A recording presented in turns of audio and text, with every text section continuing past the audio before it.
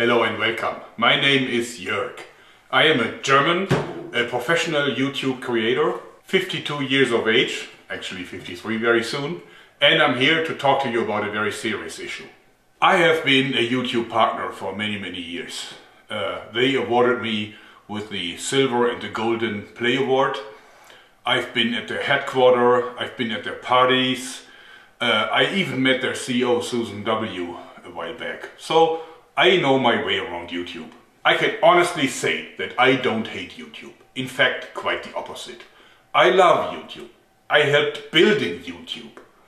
I put a lot of heart blood into this platform. I know a great many people that work for YouTube. YouTube is not evil. At least that's what I think. That's what I hope. But you know, I had many partners in my long career before this job here. Sometimes it happens that a partner gets too much leeway and then things get out of bound. This is what happened here. This is what happened here within the last year. And now it is high time to set things back to where they belong. Because about a year ago, a bunch of big advertisers united and set YouTube under pressure. And YouTube simply yielded. And why shouldn't they? Because they got big corporations with plenty of money on one side and lots of individual YouTubers with no power and no money on the other side. So they gave in. Basically, YouTube started to mess around with content that was within their guidelines, so it was okay to be on YouTube. But now they looked at the uploaded content and put it in categories. And some categories could make money and others could not. And then others could make some, but not enough. And the consequences of this are grave. Massive demonetization. Bots given power over humans. Bots demonetize. Bots delete, bots issue strikes, bots even ban YouTube partners, kicking out all of the small YouTubers, taking away parts or even all of the income from long-term partners and giving all of the cash to the content YouTube, not the audience, likes, censoring by uneven distribution of funds, discrimination by categorizing completely different videos into the same group, total intransparency, sudden change of rules and values, community guidelines that are softer than a sponge and more elastic than rubber. In short, the apocalypse. This has to end for the benefit of the phenomena that we call YouTube, for the benefit of the creators, for the benefit of the audience, for the benefit of the stakeholders at YouTube/Google, and also for the advertisers. So, for making a difference, we have to unite. I am calling all YouTubers to arms. No matter if you are a channel with 10 million subscribers or if you're just a guy who watches a video every now and then. I need you to stand by my side in this very important campaign. Our goal is to save YouTube as we know it. And therefore, I herewith officially initiate the YouTube Creators Union. United we stand. So a YouTube union, that's new. Or maybe there is one already and I haven't found it. But anyway, of course we have some questions about what is a YouTube union. Well, it's different to the run-of-the-mill trade union. How much does it cost to become a member? Nothing. I don't need your money. I need your strong sword arm. Or maybe better, your fingertip or mouse hand. How do you join? Well, it's very simple. You simply join the Facebook group and you find the link down below. Why Facebook? I know that a lot of you guys don't really like Facebook, but hey, it's YouTube's competition. And I think that they won't censor us there. I believe that we will be safe on Facebook. What are your obligations? None. You will be able to see what's going on because you will be a member of the Facebook group. And from time to time, I may ask you small things. For example, sending an email to an individual or an organization, or for sharing a video or a post, maybe even re-upload it somewhere. I don't know, that can happen. Most certainly, I will ask you for your opinion in the form of polls. I really want to run this as a democracy and not as a monarchy, even though I love being the king. Well, actually, I have one request already, and this is please share this video. Not just share it. Download it and re-upload it to as many places as you can. Upload it to YouTube, upload it to, I don't know, Facebook. You know, whatever you see like a good place for this video. Why do I want you to do this? Well, just to be safe. I don't want it to make it very easy to hush this video up by simply deleting it or something, just in case. I don't think that they're going to do it anyway, but who knows. So, I haven't monetized this video and I haven't included it into my content ID. This means you are free to copy it, you can edit it, you can use a part of it, you could use your own comments with it. Just do with it what you want. I don't care. So that's my request, and of course you don't have to follow it. You know, as I said, no obligations. You may or may not do it. The YouTubers Union is entirely voluntary. So this means you can join and you can leave at any time. You do what you please. I just think that we have a common goal and therefore we don't need stupid rules. Alright, now let's talk about my demands. Directed at YouTube's management, of course. And of course this is just for starters. I mean, we will discuss this in the Facebook group. Certainly, but we have to start somewhere. But let's develop this together. But here is my points. First of all, bring back monetization for smaller channels. I mean, in my book, you know, we need to have fair chances and we need to have a fair expression of opinions. And therefore, bring them back. It was unfair to cut them out of the monetization system, even if they weren't making a lot of money. They were hoping to make more money. How can you take away people's hope? So stop that. Yeah, stop it. Stop it and remonetize these channels. Stop letting bots decide whether or not you delete a partner's channel. You can't seriously do this. These are verified partners. They have been working with you for years. And just because some people find complaints, for whatever reason, your bots have the power to delete them. That can't be. I want you to have a human calling up a partner that you're planning to delete and discussing this with him beforehand. Do you have any idea about what happens when on a Friday noon, when nobody is at work at YouTube anymore, a bot closes down a channel that is the sole source of income of a YouTube creator? You know, this guy will be in the most dire straits, and that's because of you. You are responsible for this. Stop it. Open up communication between your censors, what you call content or content department or whatever, and the creators. It's not acceptable that we have to communicate through automized messages or maybe through our partner managers who really have nothing to say, you know, good people, but no influence in the organization really. If you are in a position to judge about our videos, then come out of your hiding and talk to us about it. I mean, that happens with a rating for a movie, for a Hollywood movie. It's an ongoing discussion. You know, tell us what you don't want. Maybe we do some editing and then it's okay. But be approachable. Just don't hide, okay? But you know what? Stop demonetization as a whole. Get rid of it. You know, go back to old times. We don't need demonetization.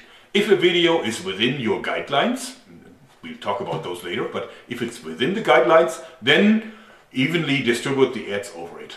And if you must limit ads to certain content, if you really want to do this, then still pay out the money to every one of us. You know full well that you need some more critical content, something controversial to attract users to your platform. And then you can bombard them with your recommendations and trendings for videos that are full of ads. That's okay, but the income from this needs to be spread also over to people that have the more critical content. You know what? You behave like a car manufacturer that decides to only pay the sales force because these are the guys that make the sale. So why pay anyone else? But you know, a car company that stops paying its workers, stops paying accountants, stops paying engineers, stops paying the cleaning team, you know what happens to them? Go figure. And if your advertisers don't like that, then let them go back to the old dying print media. You know, and then watch them coming back with the tail between the legs. You know, they can't last. Stop preferring some partners over others. I mean, that's like George Orwell, really. I mean, you shouldn't do this. Some people are more equal than others. We had this before. So don't do it.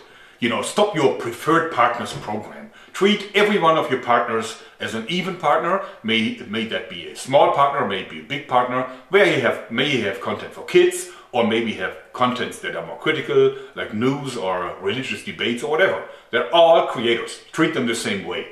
Then your community guidelines. Of course, it is okay to have community guidelines for what is allowed on a platform and what is not allowed on a platform. I don't want to see beheading videos on YouTube, certainly not. But be clear about it. If I look at the community guidelines today, that can be all or nothing. I mean, it gives you complete freedom to decide whether or not you want a video. You can always, direct people to this kind of spongy and really soft set of rules that no doubt some fishy lawyers have composed for you. Get rid of those and give us clear examples of what is okay and what is not okay, so that we know what we can do and what we can't. So, to sum it all up, here is my clear message to you, YouTube management. Start of message. Our original agreement was like this. We make videos and we bring in the views. You provide the infrastructure and bring in the ads. It's simple, isn't it? We creators, we do our job. We are making the videos and we bring in the views. Now you do your job too. And just your job. Bring in the ads so that we get paid. And don't do anything else but that. Don't go into politics, that's not for you. And keep your nose out of our content.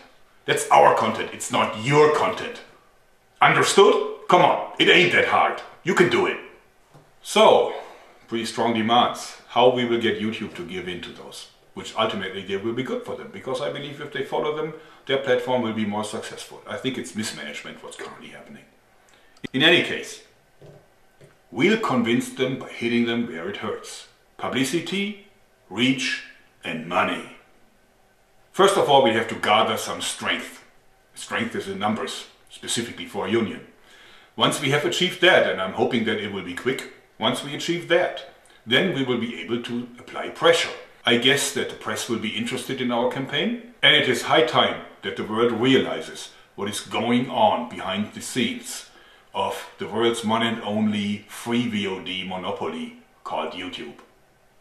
And then we can approach the decision makers at YouTube itself. It's not that hard. If we gather enough momentum, if we have enough backers, then they will talk to us.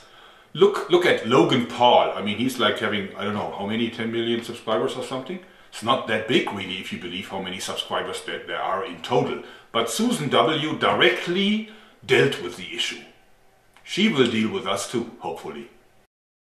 In the future, we will raise so much stink that they will end up, talking to us whenever they want to change anything. They will come to us and talk to us and convince us that this is the right thing to do, so that they can avoid one more PR disaster. This is what happens at big corporations these days. Want to change anything? Let's talk to the union first. That's routine for them. It may sound hopeless to you, but it isn't. Unions work. Without unions, we would still have 12 or 16 hour days, 6 of them per week. Unions prevented open rebellions in many countries, probably including Germany, simply because they made the workers happy. Well, happy enough not to vote for the Commie Party anyway. Now I would like to address some of the comments and arguments that will certainly come up. First of all, it's their platform. They can do whatever they want. That is not true. They even call us partners. They don't call us users. They don't call us parasites. They call us partners. And partners build things together. And that's exactly what happened. We built this platform together. It's not their YouTube. It's our YouTube. This is as much our platform as it is theirs. One more popular comment is, go to Vimeo, go to Full30, go to, I don't know, Twitter or whatever. No. I helped building this platform. There's plenty of my heart blood in it. I refuse to surrender it without a fight. Also, you need to realize that all these services are a lot smaller than YouTube. And no full-time YouTuber can make a living by completely changing over to one of the rivaling platforms. So one more argument is only channels that went too far are affected. Advertisers can't accept them. Well, look at the airgun guys. I mean, just last week I saw dozens of channels being completely closed that dealt with pellet guns. You can't really use a pellet gun for a school shooting, can't you? But anyway, some of these channels only dealt with Olympic disciplines, air guns used in the Olympics. So how can this be worthwhile banning? but the bots did exactly that. Then look at my poor colleagues at Zombie Go Boom. These guys use Xboxes to hit zombie heads that were made of foam, plastics and a little bit of ketchup probably, you know. The Mythbusters, a show that ran for many years on mainstream TV, you know, did that and worse. And I saw a lot of advertisements and commercials next to that show. I'm not sure if you can confirm this, but on TV it was never a problem. But now, all of a sudden, on YouTube it is. Okay, next one is the advertisers can decide by themselves if they want controversial channels. Well, not quite. YouTube has defined 5 categories. Each one of the videos is inspected by the bots and then put in one or more of these categories. And so these categories are very different within one. So even within one of these categories, you find completely different content. So for example, the videos that I do about slingshots, these slingshots are regarded as weapons. And so is an AR-15 with a bump stock. So a video that goes rat-tat-tat-tat with an AR-15 is in the same category as my slingshot video where I show people how to make a slingshot from a toilet roll and in an air balloon, right? But even worse, in the same category you find abortion videos. I can imagine that there's plenty of advertisers that would have no problem with my little balloon gun, right? But that would have a serious problem seeing the ad showing up next to an abortion video. But the bots are artificial intelligences and they learn and they keep getting better and better. So this will be over soon. Well. This is what YouTube keeps saying. But in reality, I cannot confirm that they're getting any better. They kicked out all these airgun channels because obviously some haters agreed upon a campaign to flag all these videos, and they did this on a Friday at noon where at YouTube everybody went home. So the bots had their free run with it, and because so many people flagged it, they issued strikes, and after the 3rd strike they kicked out the entire channel. I took part in a YouTube hangout just a couple of days ago, and they told us be very careful with the title because these are just bots. So if you use something that could be considered bad or evil, then, you know, maybe the bots are doing something wrong and then your video gets demonetized or deleted. Well, you know, I mean, come on. I asked you, what is the value of an artificial intelligence that after 1 full year of learning can't make out the difference between a naked butt and the naked truth? Really? I mean, artificial it is. Intelligent? Not so much. Come on, YouTube, Google, with all your money, your experience, your resources, that's the best you can do? Then they say only weapon-related channels are affected by this. No, it's not true. A news channel that reports about war is affected, but also an obituary, complicated word for me, sorry, beeped out curses. Even those, you know, you may be demonetized and the advertiser may choose to not be present on your video. So you lose money. So then people tell me, just find advertisers yourself and make sponsored videos. In fact, I do, and it's a good strategy. But you know what? I still want to go back to the original agreement. I don't like that. It's YouTube's job to find the advertisers. Why do I have to do this by myself? I don't understand it. They use my video to lure people onto their platform so they can watch stupid videos with lots of ads, and I'm not getting anything from them for that. I need to find my own advertisers. Well, I'm asking me, why do I need YouTube at all? But there's an even bigger problem, because not having ads means that it's not attractive for YouTube to put you into recommended or trending. I mean, this is of course nothing that I have confirmed, but I think I can tell it just by looking at my figures in analytics. I think that they reserve most of the space in trending and recommended for fully monetized videos with all the ads in there. Financially it makes sense. Why would you give this valuable space to a video that doesn't make any money for you? But if you're not featured in recommended and trendings, it is very hard for a YouTube channel to find new subscribers. So growth is very limited. So finding own sponsors is a short-term solution only. Alright, last not least, just get a Patreon. Well, I have a Patreon. I had one for about a year or something. But you know what? I don't want to do that. I don't want to go back to begging, you know. I want an honest deal. I want honest money for my honest work. and I wanted to be paid by the company that signed a partnership agreement with me, and that is YouTube. Please share this video. Please share the link to the Facebook group and join the Facebook group. Shield, brothers and sisters, together we shall prevail. Thanks and bye-bye.